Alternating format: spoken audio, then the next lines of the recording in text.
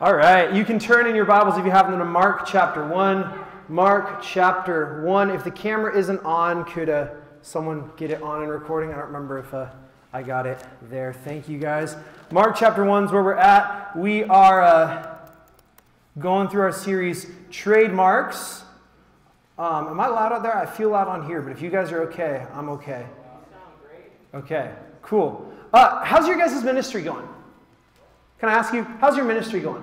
Good? Bad? Kind of? Some of you guys looking with blank stares. What? I have a ministry? What? This is how my Grace University professor, Dr. Holmes, New Testament survey, would open class it seems like every couple weeks this would come up. He'd open class by saying, how's your ministry going? And we'd kind of look at him like, what are you talking about? Some of us worked in churches and volunteered, so it was like, okay, cool, you're asking about that. But he would ask even like people who weren't in a church, weren't pastors, he'd ask, how's your ministry going? And we were so confused, but he'd always bring us to 2 Corinthians chapter 5, verse 18. You don't have to turn there, it'll pop up on the screen. 2 Corinthians chapter 5, verse 18 tells us that, God has reconciled us, but I'll show you. All this is from God, who through Christ reconciled us to himself and gave us the ministry of reconciliation. All of this, and you can read back in 2 Corinthians chapter 5 to see what this is about. Christ reconciled us to himself and gave us the ministry of reconciliation. And so I want to let you know tonight, you have a ministry. You have a job to do in the world. You have something to accomplish, and that is the ministry of reconciliation. And Dr. Holmes impressed that on my life and my heart week in, week out, day in, day out in New Testament survey class. And I will never forget those times. And he'd remind me, I have a ministry. Even when I'm not part of a church, even when I'm not serving, I have a ministry. And tonight, I want to give you this same impression. I want to give you this same calling. You guys have some different dreams for your life. You all have different plans. You all have different things you want to accomplish. But I want to let you know your calling is full-time ministry. Wherever you go in life, whatever you do, wherever you end up in, you are called to this ministry of reconciliation. Not necessarily from a stage or a platform. I really enjoy standing up here and talking. I enjoy preaching. It's something that's just really fun for me. I enjoy studying. I enjoy the whole act of all this right now is fun to me. Some of you guys, this is terrifying and you'd hate to be up on this stage. That's okay. Your ministry may not involve a stage, but wherever you are in life, following Jesus, you have a ministry to accomplish. You have a job to accomplish. Your life is about more than just you. You're called to represent Jesus to everyone you meet. In this series, we've been going over 4 trademarks, 4 things that signify and show what it looks like to be a Christian. We talked about authentic relationships around Jesus, that we love people like Jesus loves them. We talked about life transformation through Jesus. The longer we follow Jesus, the more we should look like him. Last week, Pastor Gabe brought us through audacious faith in Jesus. He told us that God speaks, and as God speaks, we move, and as we move, God works. This is what it means to follow Jesus. Audacious faith, obedience to the call of Jesus. When Jesus speaks, you obey every time without fail. And this week, we're talking about bold proclamation for Jesus. And so I just want to kind of break the ice and remind you right at the outset, this is for you. So you might listen to this message and say, well, I don't want to be a pastor, and so I'm just going to tune out this week because bold proclamation is something that pastors do. Bold proclamation is something that missionaries do. Bold proclamation is something that the really super spiritual people that are kind of weird at school do. But I want to tell you, bold proclamation is for all of you. It's so important that we made it one of the 4 core values. One of the 4 marks of what it looks like to be a Christian. We have bold proclamation for Jesus. And so I want to, in the few minutes we have together, look at what that means and what that is. So a proclamation is a public or official announcement. A proclamation is a public or official announcement. It's something said with power. It's something said with authority. It's something like a presidential speech or a judicial ruling. When the judge makes a declaration, this law is unconstitutional. That is a proclamation. It has some power behind it. A political statement can be a proclamation. The policy of the United States hereforth is such and such. That's a proclamation. Something changes because of what they've said. A company can announce a policy, and that's a proclamation. From now on, Walmart will sell all colored pencils for $2 a pack. That is a proclamation, and something's going to change as a result. It's not just a speech or an announcement or a slogan. There's power behind the words. So Walmart might say, save money, live better. But that's just kind of something they say. That doesn't actually change anything. That doesn't save me any money. That doesn't make me live any better. That's just something Walmart likes to say. We even say, we have a slogan, we say here, Jesus is better than anything in this world. And that's true. So it's a true slogan, but that doesn't necessarily, just by me saying that doesn't necessarily change how you live on a day-to-day basis. Maybe it should. There should be something, but it's a statement. A proclamation is something is different in the world as a result of this announcement. A proclamation is a declaration that carries force. A declaration that carries force. You can write that down. Something like the Declaration of Independence.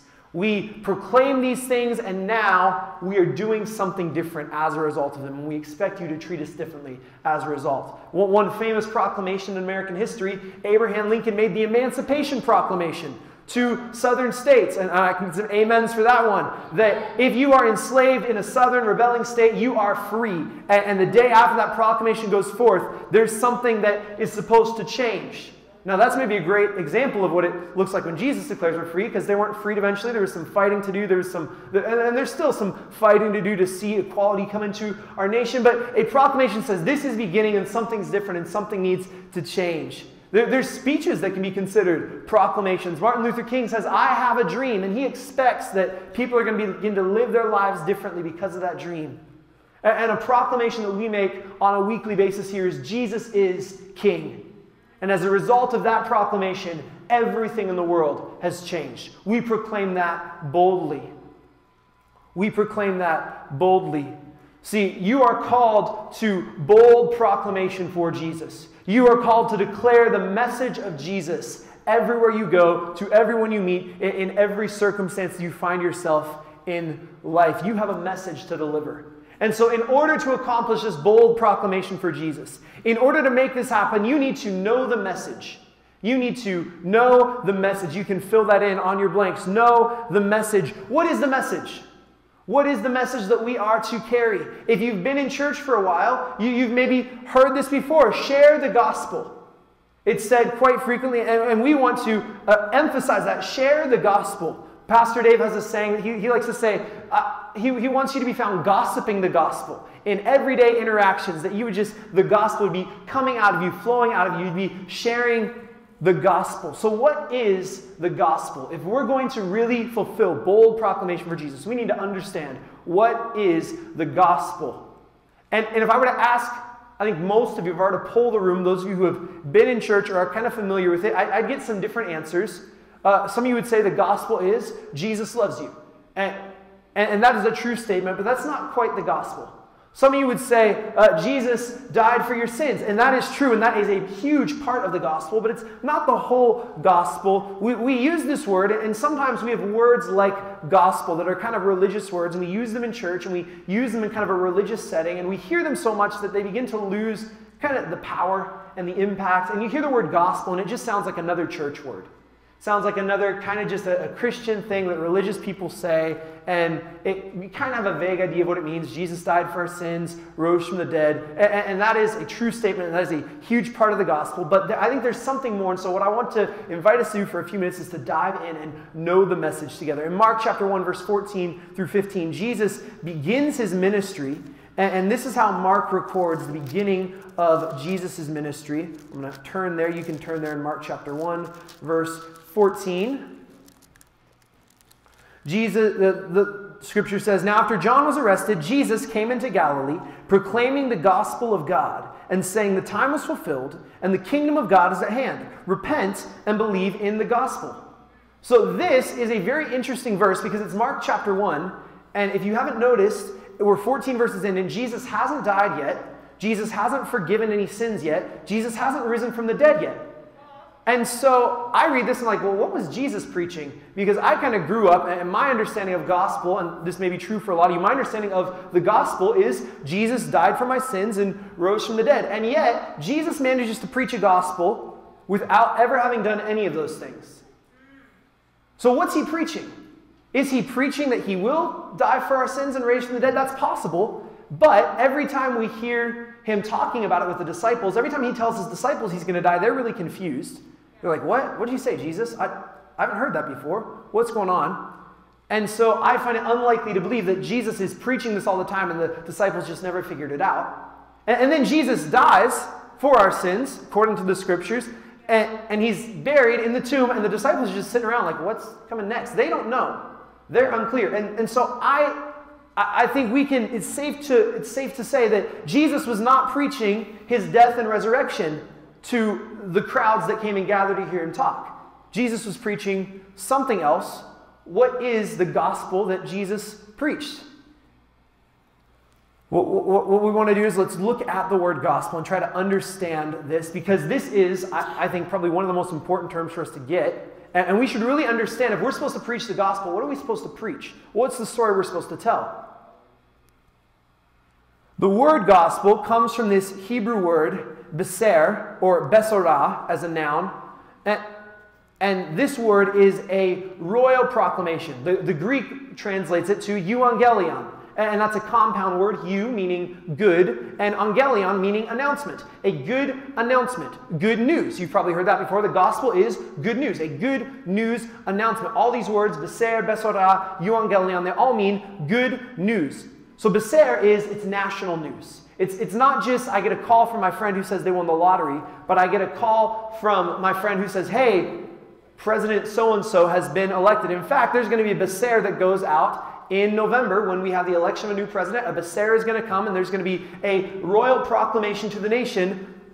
Either one of some candidates are going to be president, and there's going to be an announcement. So-and-so is the president. Congratulations, that is a beser. Jesus hears a beser, David hears a messenger beser to him that his army is victorious in battle. This is a royal proclamation. It's a good news announcement with royal national implication. There's a rebellion going on against David, and a beser comes, and the beser is that he's victorious. He's won. And this is good news, not just for him, but for the entire nation, for all the people. When David dies, his son Solomon takes his place. And when Solomon is crowned king, a besorah goes out. A good news, a gospel goes out to the nation. They say, there's a new king in town. There's someone new on the throne. This is good news. Rejoice. Begin to live life differently because there's a new king and we're going to follow his new policies. It's this announcement of a new king. And so a herald spreads the besorah, the gospel, everywhere throughout the nation. After Solomon dies, there's a lot of bad kings. There's a lot of bad news kings. And we stop hearing about the besorah in Scripture. When new kings are inaugurated, we simply hear that it happened, and there's no besorah that goes to the nation. There's no good news announcement because it's bad news for the people. These kings are corrupt. These kings are violent. They oppress the people. They cause all kinds of problems. And eventually they lead the nation into self-destruction. And God's people are exiled in Babylon, and there's darkness in the land. But a prophet by the name of Isaiah comes, and he besers a besorah.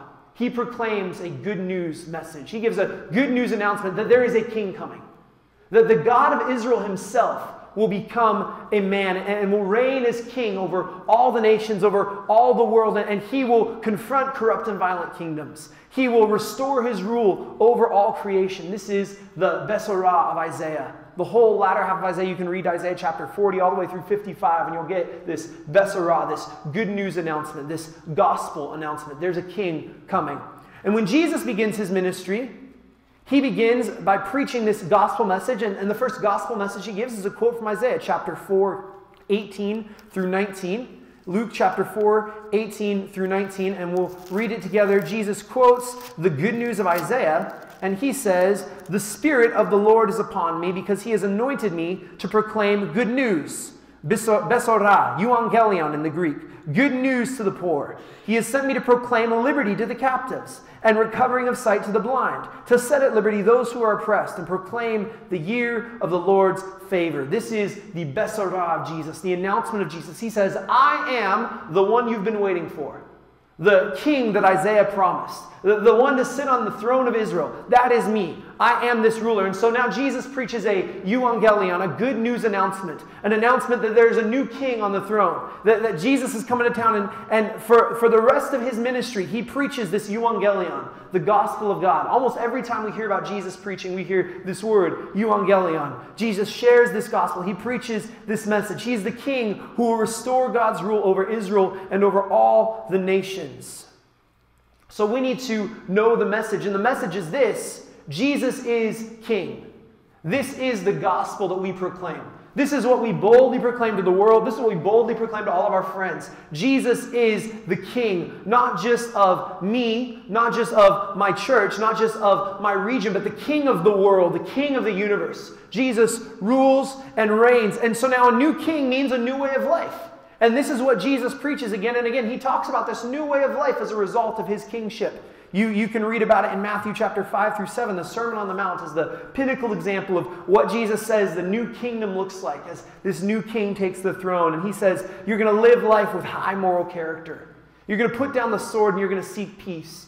You're going to live with radical forgiveness and generosity, even towards your enemies. This is the gospel that Jesus proclaims. And the good news that Jesus proclaims requires a decision. You can't just hear the news of Jesus and not decide something. You have to decide, do you believe this or do you not? Is Jesus the king or is he not the king? Whatever you decide, it's going to change everything. Because if Jesus is the king, you're going to begin to live like he's the king. You're going to begin to act like Jesus is the king. And if you decide Jesus is not the king, you'll continue to live like I'm the king. My government's the king. My political officials are the king. My social media feed is my king. So when you hear the message of Jesus, when people hear the message of Jesus, they have to decide, who is the king? Is it Jesus or is it someone else? And so Jesus takes this message into Jerusalem. He takes us to the capital city of Israel, and he confronts the corrupt and violent leaders of his day. They're called the Pharisees and the Sadducees. They've controlled the religious system and the political system of his nation. And he confronts them with this message that he is the king, and he expects life to be carried out differently. He expects the poor to be cared for. He expects oppression to cease. He expects people to recognize him as a ruler and live in this new way of life. Rather than executing a revolution or a violent or hostile takeover like we might expect, Jesus comes as a peaceful king. He rides in on a donkey, a symbol of peace, instead of a horse, a symbol of war.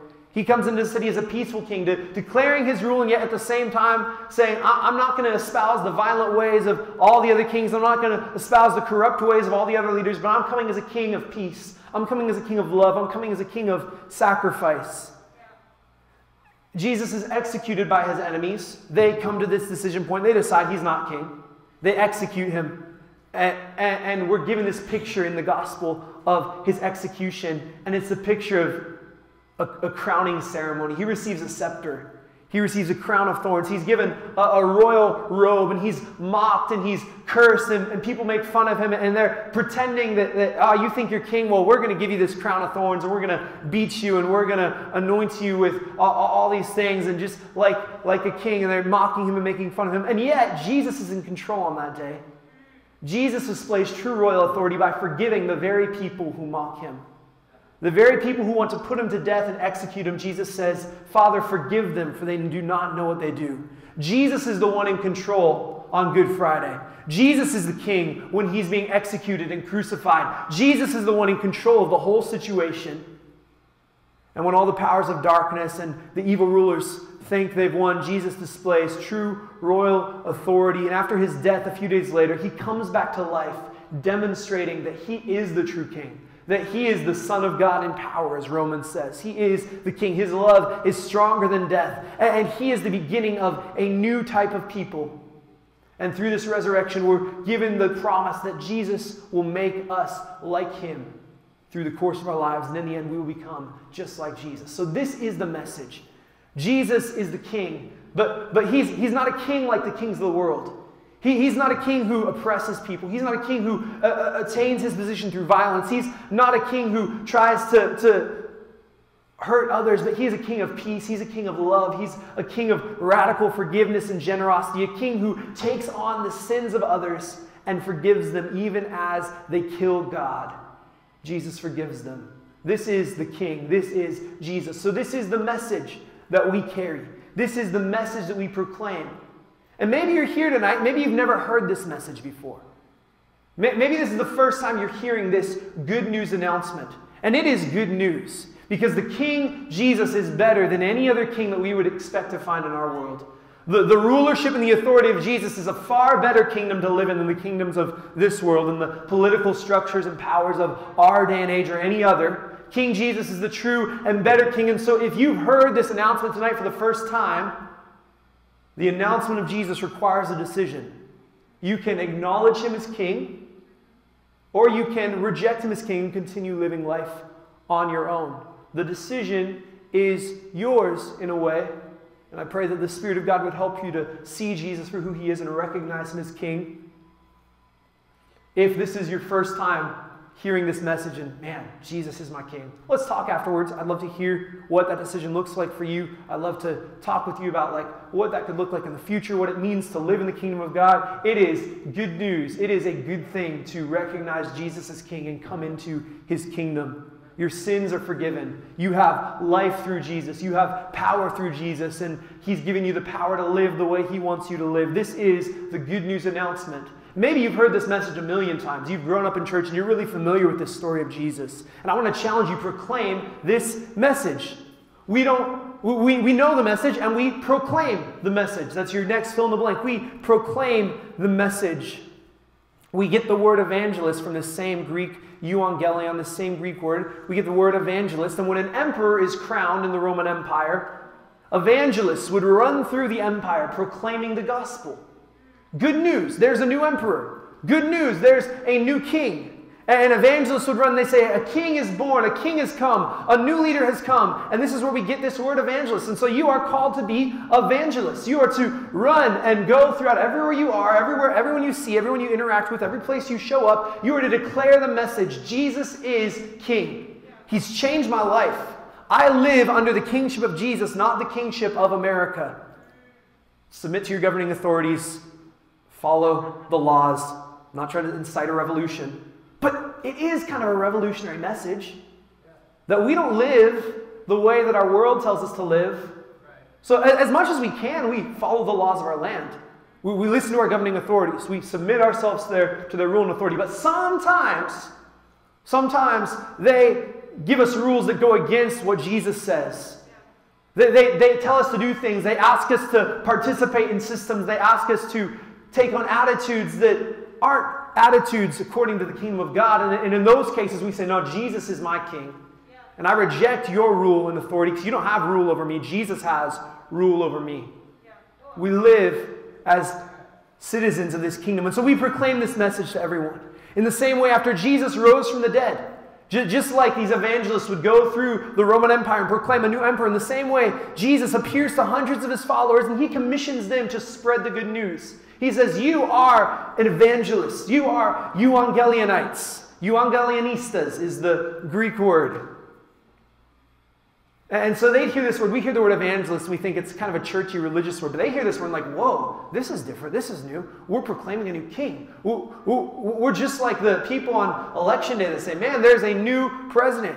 You're declaring this to everyone you know, and you're talking about it. Hey, did you hear about the election last night? Did you hear about who our new president is? Same way. Hey, did you hear trademark last night? Jesus is our king. We live under a different authority. We live in a different kingdom. We're no longer part of the systems of this world. Did you know? Jesus is the king with all authority in heaven and on earth belongs to him. And so Jesus' followers would talk about what he had done with everyone around them, with everyone they knew, and some people they didn't. They would tell the story of how Jesus brought God's kingdom, how he lived for others, how he died for their sins and then was raised from the dead. They'd tell this story everywhere they went.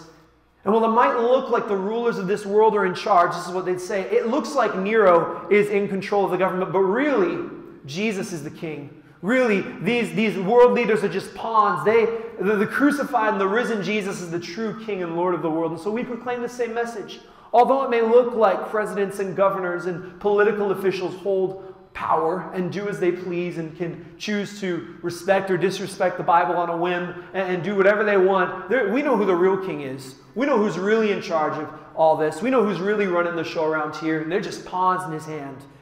We proclaim this truth.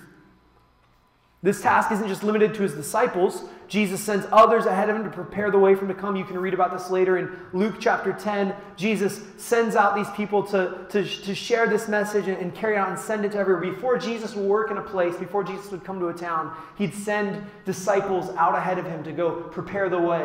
And so you can think of yourself in this way. And what this is good news for you because it takes the pressure off. You don't save people. You don't change people's minds. You don't bring people to Jesus. It's not on you to do that. That's something Jesus does. Jesus shows up and he proclaims his message and he tells the word, and Jesus forces the decision. All you do is prepare the way. And so you go and you share this gospel. You talk about what Jesus has done. You talk about who he is, how he lived, what he's done for you, how he's changed your life. You tell this to people. You let them know, because this is good news. This is good news for them, because you know some people whose lives are going in the wrong direction. You know some people who, if they keep living this way, it's not going to be good news for them in the end. You know some people who need to follow someone different because the people they're following, man, they're leading them in a wrong direction. Maybe this is you, and you know, man, I'm going a direction in my life that I shouldn't be going, and you need to submit to the kingship authority of Jesus. And we just prepare the way. And it doesn't matter if you never convince a single person. It doesn't matter if you never save a single person. It's Jesus who saves them. It's Jesus who does that work. It's Jesus who opens their eyes and opens their heart and softens their heart and helps them to believe the gospel. You just prepare the way. So you tell that story and you tell it boldly, because it's not on you. It's not about how good you can do it. It's not about how positive or how convincing you can be. It's just about, can you tell the story? Can you tell it? Can you tell the truth? Can you be faithful? And if you can do that, you've got it. So know the message. Proclaim the message. We need this so much today with all the social unrest and the disruption in our world. Or with all the craziness, what a better time to proclaim there is another king. What better time than now to say, hey, I know the world's crazy. I know we have global pandemics and racism and police brutality and cops getting shot and riots in the street and crazy things going on in our world. There's all kinds of stuff going on and it's a mess. But listen, the people who seem like they're in charge, the people who seem like they're causing all these problems, they aren't the real kings. They aren't the real ones running the show. His name is Jesus, and he has a better world. He wants to come into our broken systems and restore them. He wants to come in, and he has the solution for our societal problems. Jesus has the solution for racism. Jesus has the solution for anger and disquiet. Jesus has the answer to our world's problems. It's in him. It's not in us. It's not through our social programs or what we can do, although we fight for justice, all those things. But Jesus is our answer, and Jesus is the one we proclaim as king. Jesus is the solution to our world, and people need to hear this now. Your friends and your family need to hear this message. But listen, right after Jesus sends his disciples out, listen to the next words he has for them. You can read this in Matthew chapter 10, verse 7 through 11. We'll turn there now. Matthew 10, verse 7. Jesus says, "Proclaim as you go, saying the kingdom of heaven is at hand, and heal the sick, raise the dead, cleanse the lepers, cast out demons. You receive without paying, so give without pay. Acquire no gold or silver or copper for your belts, no bag for your journey, or 2 tunics or sandals or a staff, for the laborer deserves his food. And whatever town you enter, or town or village you enter, find out who is worthy in it and stay there until you depart." So Jesus says, proclaim the message, proclaim the kingdom of heaven is at hand. Give this evangelion. But then the whole rest of this is, but it really matters how you live this out. It's really matter what you do as you talk. There's one verse devoted to, here's the message. But then these other verses, this whole rest of this passage, is make sure that when you tell the story of Jesus, you live like he's actually king. Make sure you don't just say Jesus is king and then live like someone else is running the show. So you need to know the message. You need to proclaim the message. But you got to live the message. If you don't live the message, it's meaningless. You got to live the message. What you say is only as powerful as the way you live, the way you say it. You proclaim a king of love, so make sure you're acting and living in love. You proclaim a king of generosity, and so make sure you act and you live in radical generosity. You proclaim a king who forgives, so make sure you yourself forgive others when they wrong you and they hurt you. Jesus doesn't just care what his disciples say. He cares how they live. He cares how they live. Character matters. This isn't a fill in the blank. You can write this down. Character matters for Christians. And when the church is falling apart, when the church is a mess, it's because we've forgotten that character matters. That when we stand on a stage, when we sit in a chair, people know where we are on Sunday mornings. Your friends know where you are on a Wednesday night. They see you tagged on these posts. They see you tagging each other. And so make sure that you tag those friends, but then you live like you're actually a part of Trademark. You live like you're actually acknowledging Jesus as King. You live like this actually matters to you. Because the way you live matters way more than what you say. If you say that Jesus is king, but then live like Caesar is king. If you say Jesus is king, but then live like my hope is in political systems. If your Instagram feed is nonstop, sign this petition, join this club, send money to this organization, support this political candidate, you're living like Caesar's king, like political systems are king, like America is king, and Jesus is your king. So check what you're posting, check what you're saying, check what you're speaking and how you're leading and discipling others. If you say Jesus is king, but then live like your social media feed is king, you're too afraid to say where you are on a Wednesday night. You're afraid to even tag some people in a trademark post because it's like, church, not that popular, not that cool. Maybe I don't want to do it. Who's your king? Is it Jesus or is it your social media feed? I'm not trying to lay some guilt on you. I'm not trying to guilt trip you. So if you're feeling that, I apologize. That's not my goal. I don't want you to feel guilty or terrible, but I want to challenge you to live at a higher level. I want to challenge you to live like Jesus really is your king. That politics is not the king. Money is not the king. My job is not the king. I am not the king. Regardless of what I think in my head or how I think I ought to live or who I think I am, Jesus is my king, and so I live like he calls me to live. We live like this Christian message is true. If people doubt the reality of Jesus, then ask yourself, what am I showing them? If you talk about Jesus as king, if you tell this story of Jesus and people are like, well, is it really true? I don't know. How are you living? Because the early Christians lived it. You can read Acts chapter 2, verse 48 through the rest of the chapter. If you want to know how the early Christians lived, they lived like there was a different king. They lived like we're radically generous. They lived like we're not living for this world. They lived like we're not living for ourselves. They lived a different story. Are you living a different story? If people doubt the reality of Jesus, ask yourself, what Jesus am I showing them? Remember, we said life transformation. I look more like Jesus the longer I follow him. So what am I showing them? Am I looking like Jesus? Am I imaging Jesus well to my friends, my family? So pray for the sick that God might heal them. This is what Jesus says. Pray for the sick. God is a good God, and sometimes he heals people, and that's awesome. We celebrate that. So we do that. We live like Jesus is king. Like sickness is not king. Diseases are not king. Biology is not king. God is king. And so we pray. And we pray here that the coronavirus would end, not because we're some crazy lunatics, but because we believe that God is good and has power over the world and power over diseases. We pray for that. We pray for sick family members. There's people in our church who we prayed for, and they were on the edge of death. And God did a work and a miracle in their life. And some of you know these people. These are your family members. These are your friends. These are your loved ones. And you've seen the power of Jesus. That Jesus does incredible things. So we do this. And then you yourself, you're not Jesus. So you don't heal people, right? But bring healing where you can, where you find hurting and broken people. Bring healing to their lives. This is what Jesus does. He finds the sick. He finds the outcasts. He finds the forgotten of society. He says, hey, come to me, all you who are weary and heavy burdened, and I'll give you rest. Is that the motto of your life? Is this how you live? Where there's hurting people, we bring comfort and hope. We share love and peace with others. We're known for generosity. People living in Jesus' kingdom look different than the rest of the world. The real leaders are the servants. The last are the first, and the first go to the back of the line. The hungry are fed. The homeless are welcomed. Love is the most powerful reality of God's kingdom. You may have noticed over the course of this series, these core values kind of flow one into another. We structured them this way on purpose. Because this is kind of the story of the Christian life. That, you know, a lot of times this starts with an authentic relationship. It starts with someone invited you to Trademark tonight and said, hey, you're going to get $10 and some free pizza, so come.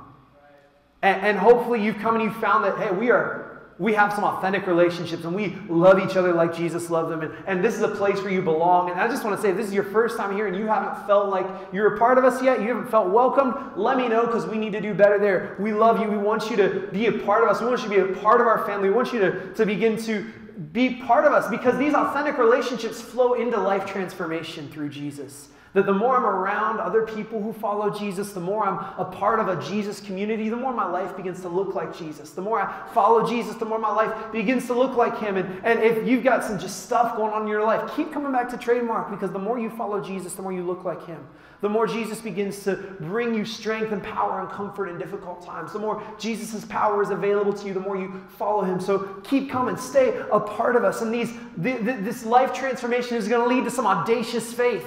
That as your life is changed, as you see Jesus for who he is, you're going to begin to trust him, and you're going to begin to be able to take some steps and say, well, I wasn't able to kill this sin last week, but this week I'm feeling some more power. I've been around Jesus. I've changed a little bit, and so I'm going to make a hard decision. I'm going to cut off that friend. I'm going to stop engaging myself in that sin. I'm going to stop hanging out with those people. I'm going to make some real radical steps. I'm going to begin to live my life differently. I'm going to begin to live like Jesus told me to live. This takes audacious faith. God's going to speak, and I'm going to move. He's going to tell me to do something that's way out of my comfort zone, and I'm going to do it. God's going to say, pray for that person. I'm going to say, what? Okay, I'm going to do it because my life's been changed, and I have some audacious faith now.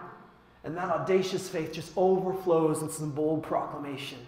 That as the power of Jesus wells up inside of you, as you see what he's done, as he changes your life, as you begin to take these audacious, fearless, bold steps of faith, you're going to begin to proclaim this message to others. And I'm so proud of those of you who have proclaimed the message of Jesus to your friends, who have said, hey, Jesus has changed my life. Come to Trademark and hear about him.